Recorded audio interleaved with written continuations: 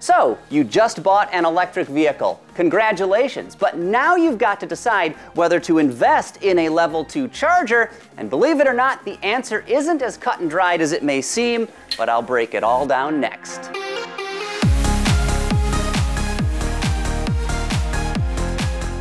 Common wisdom dictates that if you have an EV, you should install a level 2 240-volt AC charger in your garage or carport. This is almost always our recommendation here at EV Pulse, but there are a few exceptions. Going the level 2 route provides the best ownership experience because you can easily, affordably, and relatively quickly recharge right at home, and typically you get between 25 and maybe 50 miles of range per hour of charging, which is up to 8 times faster than with a level 1 charger. Now, price, of course, is a potential hurdle. The actual chargers themselves usually aren't that expensive, but installation can cost thousands of dollars if you need to run a new circuit or upgrade your service panel. There are cases when these added expenses are simply not worth it. So, who's better off steering clear of a level 2 charger? Well, a few groups of people actually. Around-towners, workplace juicers, and city centerers. Yeah, that last one doesn't sound very good, so let's just say Urbanites instead.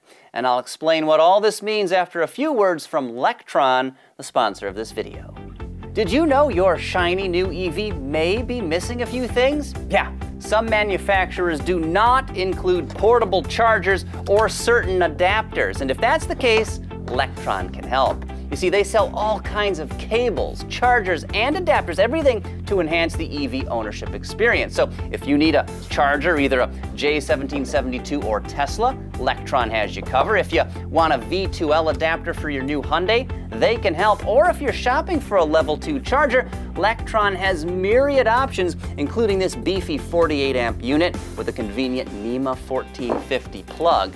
So you don't have to hardwire it into your home's electrical system, though it can be if that's what you prefer. Either route is an option. For more information about Lectron and their broad range of products, scan the on-screen QR code or hit the link in the description box below. Okay, back to folks that don't need a level 2 charger. If you're an around-towner and only drive 10 miles or so to work every day and never take long trips, the 120-volt level 1 trickle charger that comes with many electric vehicles is perfectly fine. They can usually add 2 to 3 miles of range per hour to a battery, depending on the vehicle, of course, which means you should be fully topped up by the next morning. Easy peasy, no need to spend extra money. Now, other people that may not need a level 2 charger are workplace juicers or folks that charge at the office.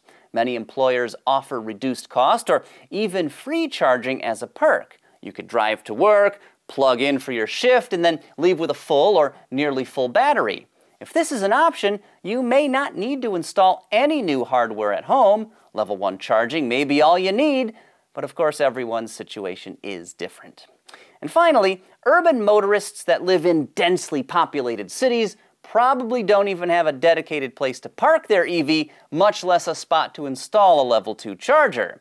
Of course, this may not be an issue at all because in this case there are probably enough public chargers nearby that you don't need to purchase and install your own. Now, many drivers will want a level 2 charger, but there are motorists out there that can't install one or simply don't need to. So if you're an around-towner, a workplace juicer, or an urbanite motorist, go ahead and pocket the money you saved or invest it in your favorite cryptocurrency. I mean, that's where I put all of my retirement savings. Next, watch our EV Basics feature all about bi-directional charging. I explain what this technology is, how it works, and why you need it. So click over here for all the details.